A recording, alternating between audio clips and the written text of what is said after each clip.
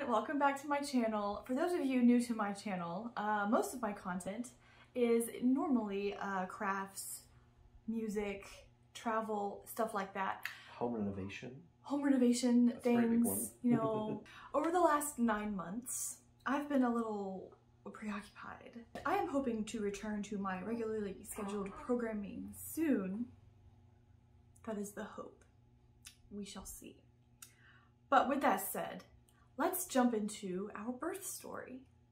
As of June 12th, a week ago today, we have added a new member to our family. But wait, how did we get here, one might ask?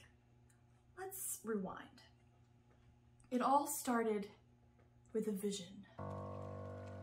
A vision to have a natural, out-of-hospital water birth, working with a midwife, with little to no intervention, and a very calm and peaceful environment. So let's jump into the timeline of events and see if that vision came true.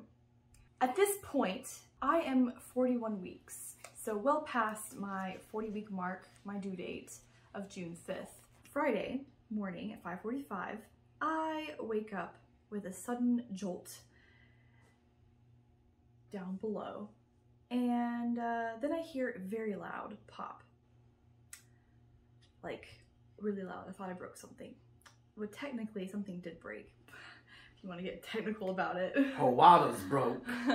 I get up, proceed to the restroom, and yes, my waters have broken. We say waters in plural form because apparently there's not just a singular water. There's multiple of them.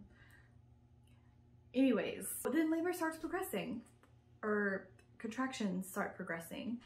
And so Friday, all day, I am pretty much in early labor until a certain point where contractions aren't progressing, things aren't really moving forward like they should be, especially since my water has broken. When your water breaks, you are on a time clock, kind of. There's a certain amount of time you have until things need to get going because the amniotic sac that holds the fluid and everything acts as a barrier between the baby and the outside world, including germs, bacteria, and those sorts of things. So once that barrier is gone, as time goes on, the greater chance you have of infection and other nasty things happening. Yes. Also mentioned in my 3rd trimester vlog, if you're interested in watching that, links somewhere, you should know that this one, the baby, the child, was posterior. Pretty much probably throughout my whole pregnancy. Especially towards the end, my goal was to get him to turn using spinning babies. The optimal position is anterior, where his face is facing my spine. His spine is facing out, and so he was basically the opposite. His spine was closer to your spine. Here's some graphics for explanation reasons. Around 7 p.m., contractions begin getting a little bit closer together, closer to like 10 minutes apart, 12 minutes apart, something like that. We go to the midwife's house for a little checkup so she could see what position he was in, the heart rate, all the things. Midwife suggested we do castor oil. So we're like, okay, great. That's what I kind of wanted to do, you know, like a week ago, trying to get things going earlier than 41 weeks, but I digress. So we proceed to get some castor oil. While we're out, we also stop by the lovely Chick-fil-A. I get myself a lovely sandwich. We could not find castor oil anywhere, so there's that. We get home, we eat our sandwiches, and then we go to bed, pretty much, because I was tired. So you might be wondering why I mentioned getting a sandwich. So just keep that in mind. At 8 o'clock, I eat my sandwich, go to bed. Around 9 o'clock, things start picking up. Contractions get much closer together. Start getting more intense. More intense, a little bit like more painful. And one reason why it was fine for me is because of this girl, Bridget, Teyler, whatever her last name is, a doula who gives advice on things. One of her videos was about breathing techniques to get you through all the different stages of labor. If I had not watched that video, I would not have made it through any part of this whole story I'm telling you now. She was the boss of breathing. Who, me? Yes. Yes. I took to heart all of what I absorbed from that video of hers. So if you're in this situation, I highly recommend you check her channel out. Great stuff. At 12 a.m., it's now Saturday morning, Friday night, 12 a.m. That's how time works, yeah. Some people get confused by all that. Contractions are now 4 or 5 minutes apart, as they should be when you head to a hospital or lasting places. for at least a minute long. Lasting, yeah. All the things checkmarked. So we proceed to our midwife's house. The car has already been packed because we knew things were going somewhere soon. And when I say packed, I mean packed. We have my bag, we have baby's bag, we have an extra bag full of, you know, all the missed things that I wanted for my birth, like candles and your little a fan thing, a heat pad, a sound machine, or like a Bluetooth speaker thing, so I can have like sound, music, what have you, all the things. I had a plan, right? I had a vision. I already told you this. And a food bag. Bag full of food, snacks and things, because when you are in a out-of-hospital birth situation, you are allowed to eat throughout. You can eat whatever you want, whenever you want. Whereas when you're in a hospital, more than likely you're going to be limited with what food you can intake in case of things. We head to the midwife's house, and the very first thing she does when we get there is check and see the baby's position. In so doing, she's using her ultrasound machine, pushing on my stomach.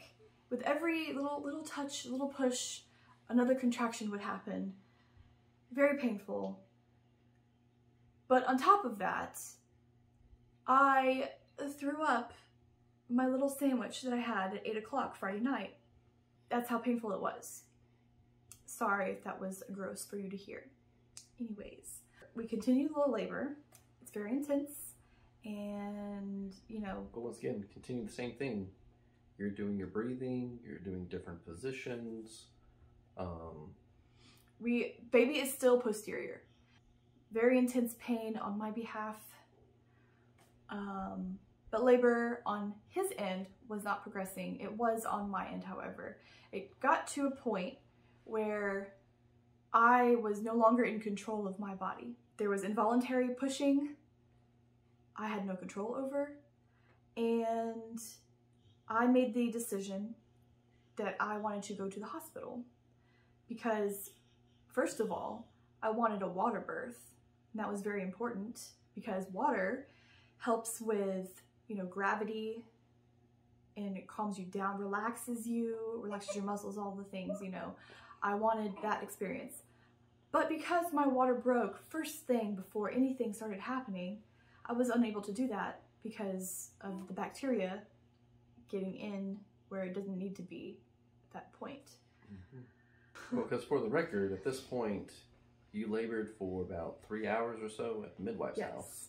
And I had been already laboring at home the whole day Friday. So we're quickly reaching the 24-hour mark after my water had broken. It's been 24 hours since I've slept, and I also have no food in my stomach. So we arrive at the hospital, we get checked into the exam room, find out that I am 8 centimeters dilated, and the hospital confirmed that he was posterior and not in the right position at all.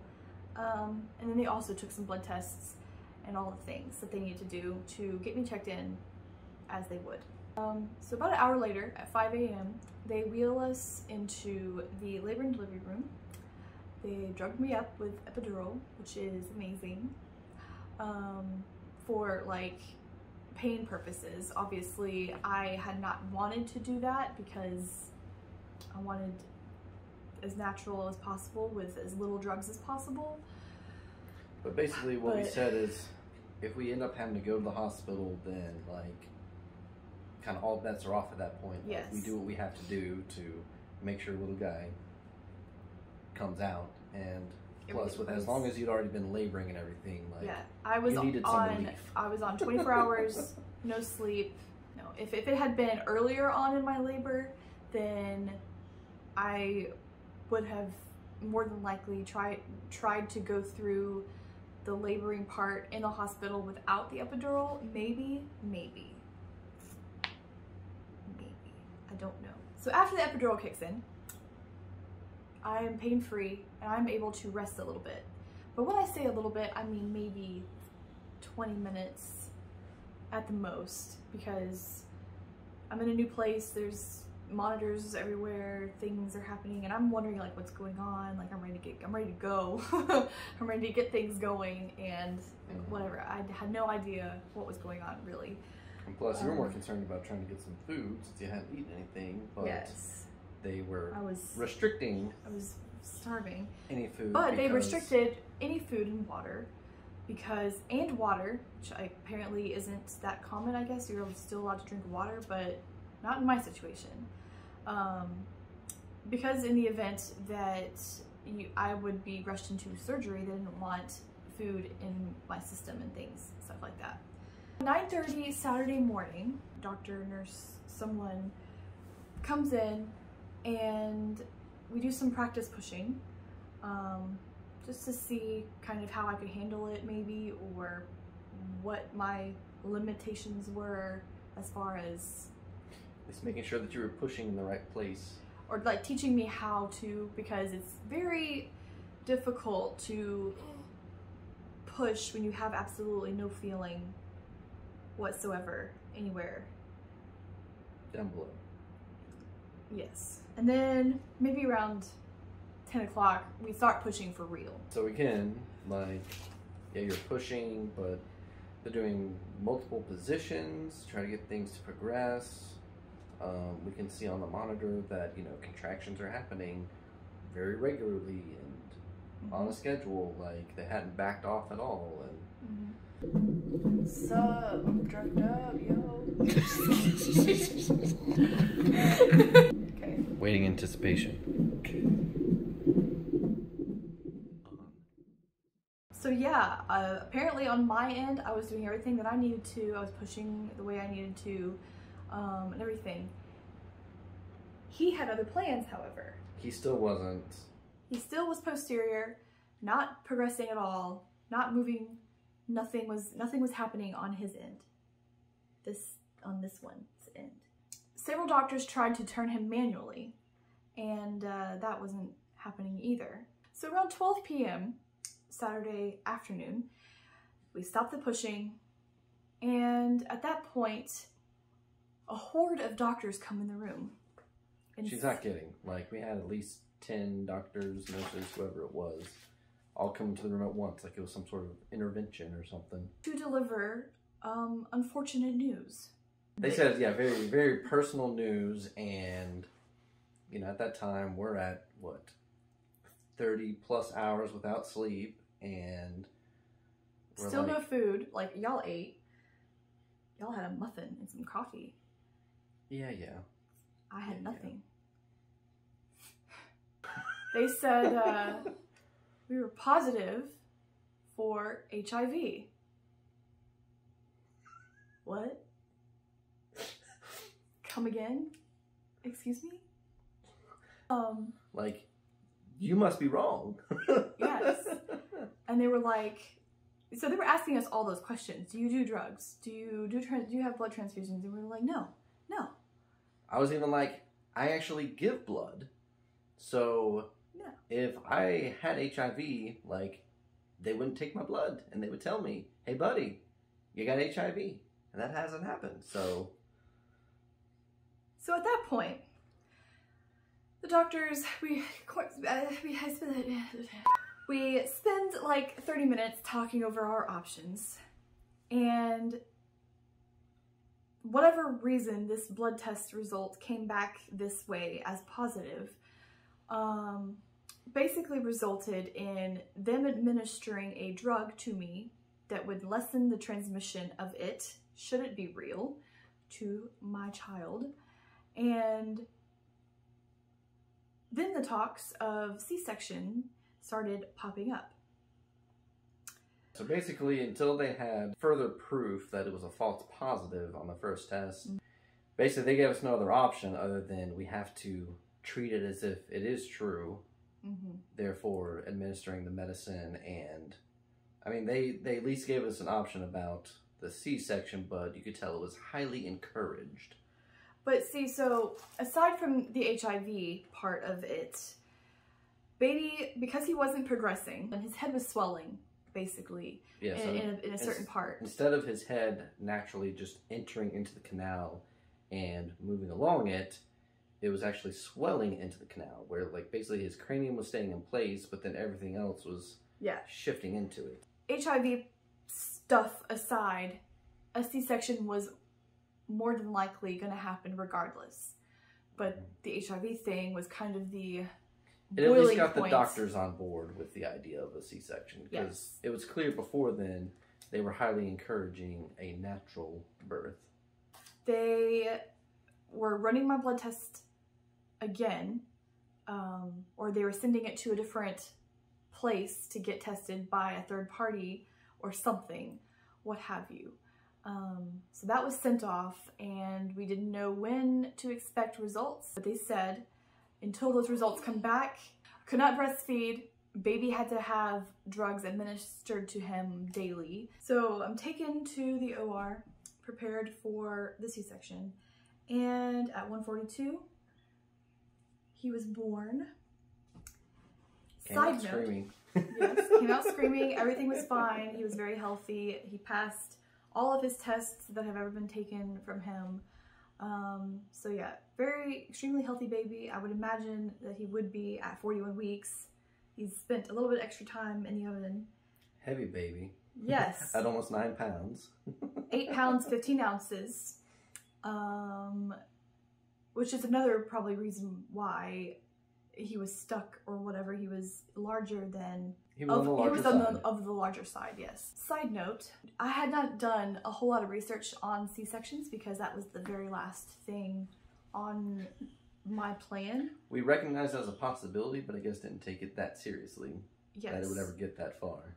I had no idea, and I don't know if this is the same for everybody, but for me, yes, they drug you up with epidural, like an actual, like a real epidural, where you feel absolutely nothing, or supposedly you feel absolutely nothing except a little pressure, is what they said. It was not just a little pressure. When they were, you know, fixing me back up after he was born, it was the most intense pressure I'd ever felt, worse than the contractions I had had earlier.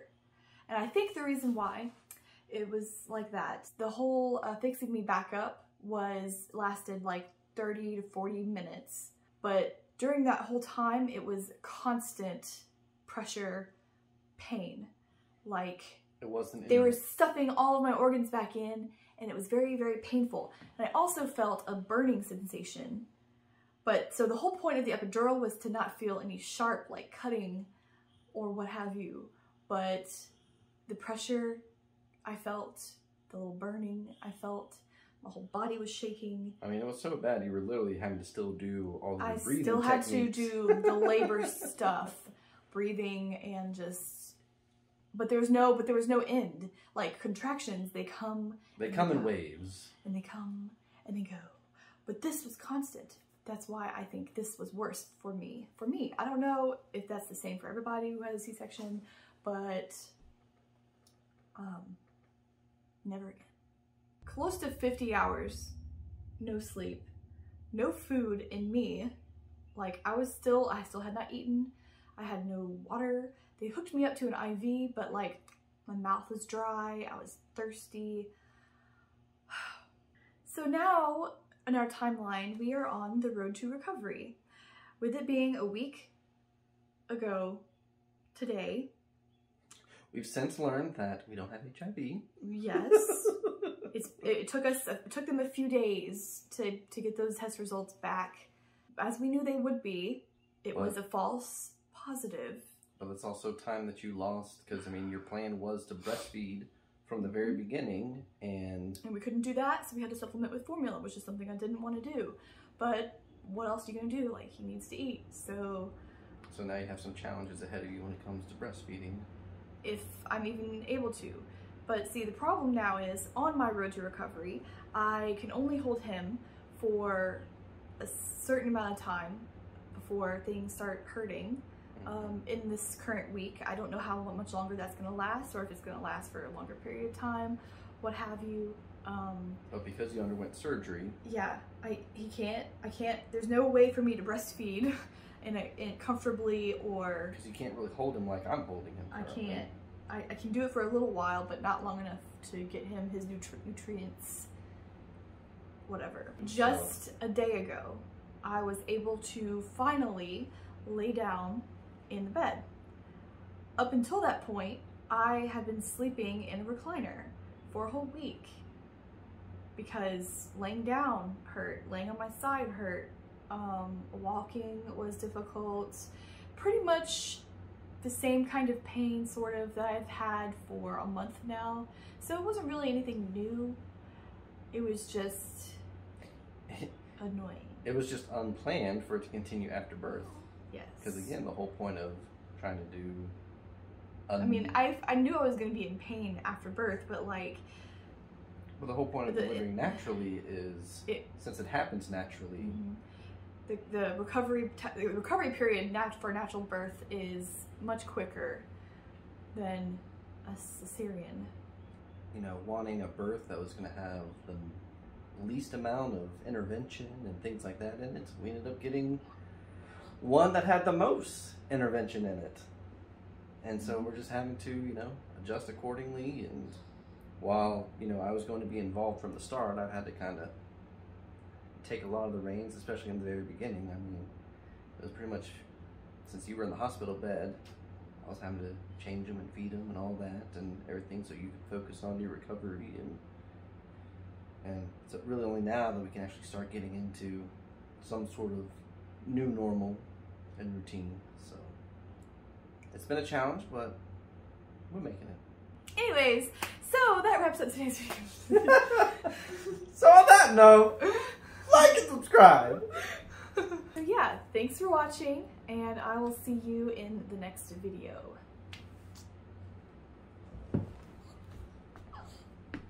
And he's so cute.